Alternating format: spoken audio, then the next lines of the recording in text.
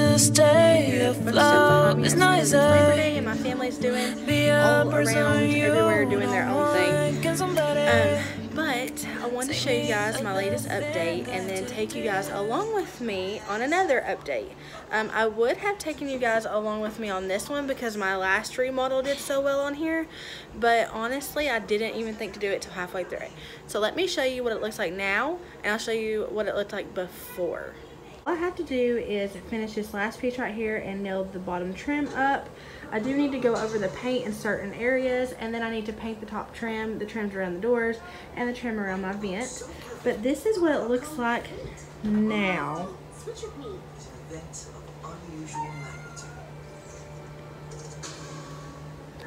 This wall over here is going to be a collage wall, and if you guys are interested in me showing you what I do and filming that process, then I'll do that. But as of right now, this is what we got going on in here. Now, I'll show you guys right now what it looked like the before.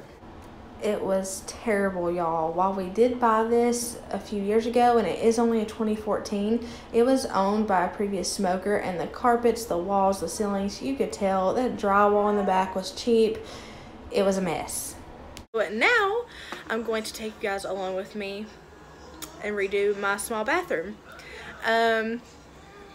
Let me show you what I'm working with. It's not very much. Are the floors that came in the mobile home when we bought it.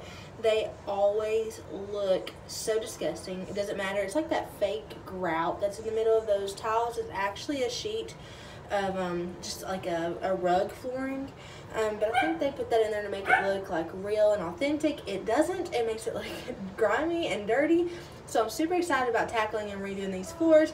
I'm just putting the same flooring that I have throughout my house. It's the Traffic Master, I believe, in taupe oak. It's nothing but a shower curtain and an unfinished DIY project. And a dirty mirror. So this is literally all that I'm working with. So let's see what we can do. Stay afloat. It's nice, be a person you don't want. Can somebody take me other thing? Going to do. So let me show you what I'm working with underneath that faux granite. Okay, that was this faux granite stuff I ordered online.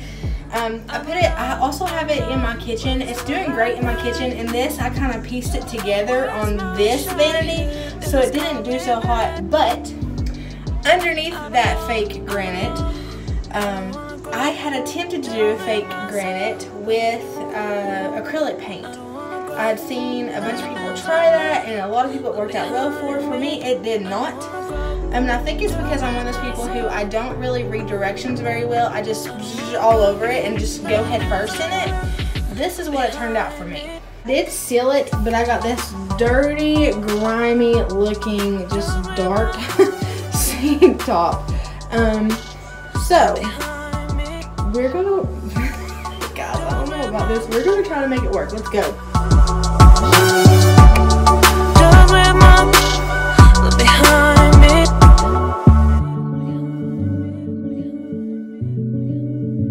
Behind me.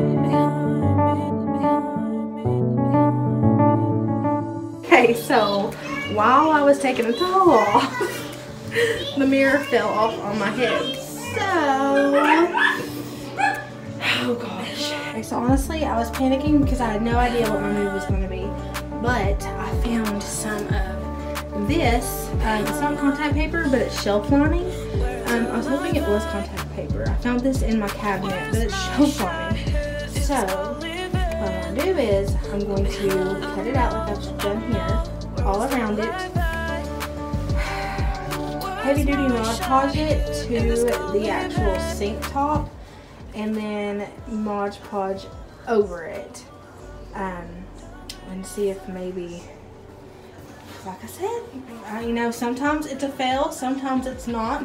I don't know yet, but we're gonna see. I can't really film it because I don't have a tripod, but what I'm doing is I've Mod Podged it to the surface, but there's a little excess here.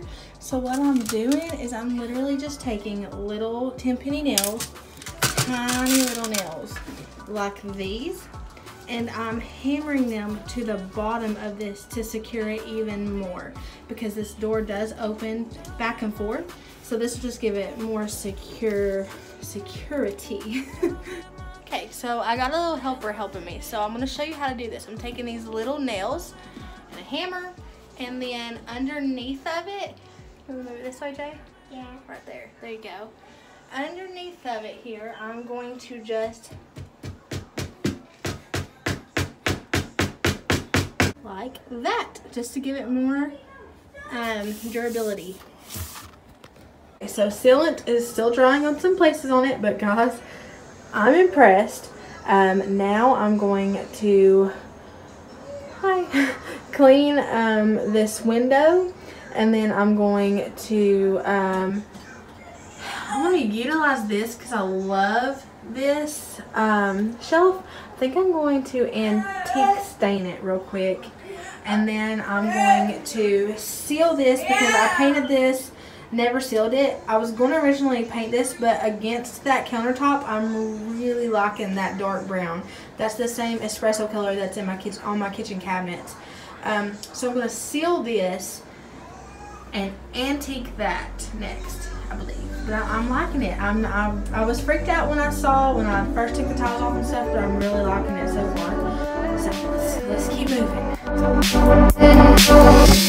Sitting throwing rocks across the pavement, hoping it'll cave in and swallow me whole.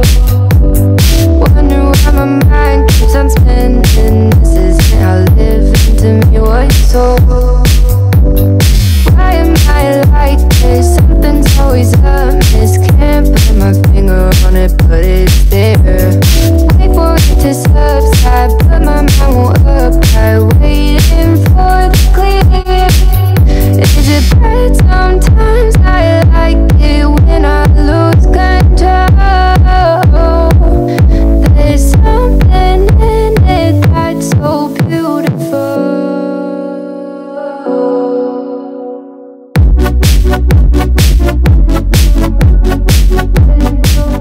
So now I'm just going in and sealing with polyacrylic. I chose polyacrylic because I'm used to playing with polyacrylic.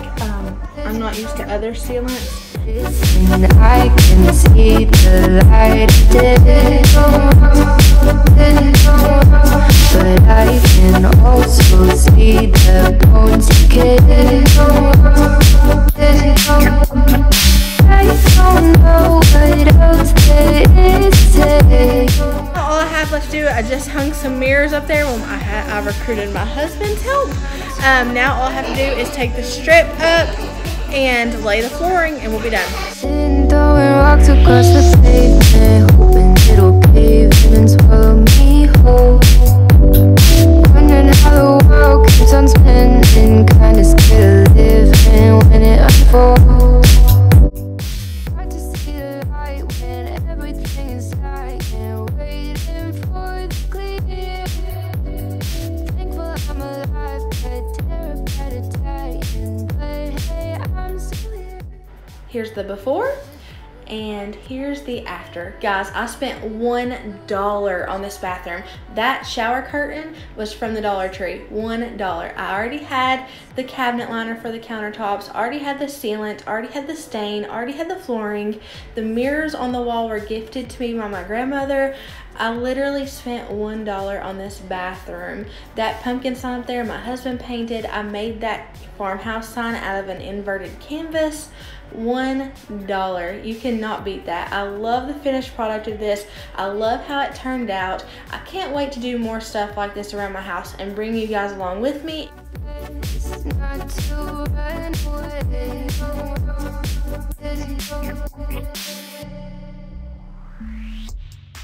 I am super excited about it. So I will see you guys next time. I hope you guys have a fantastic day, night, whatever it is, wherever you're at. God bless. I'll see you later.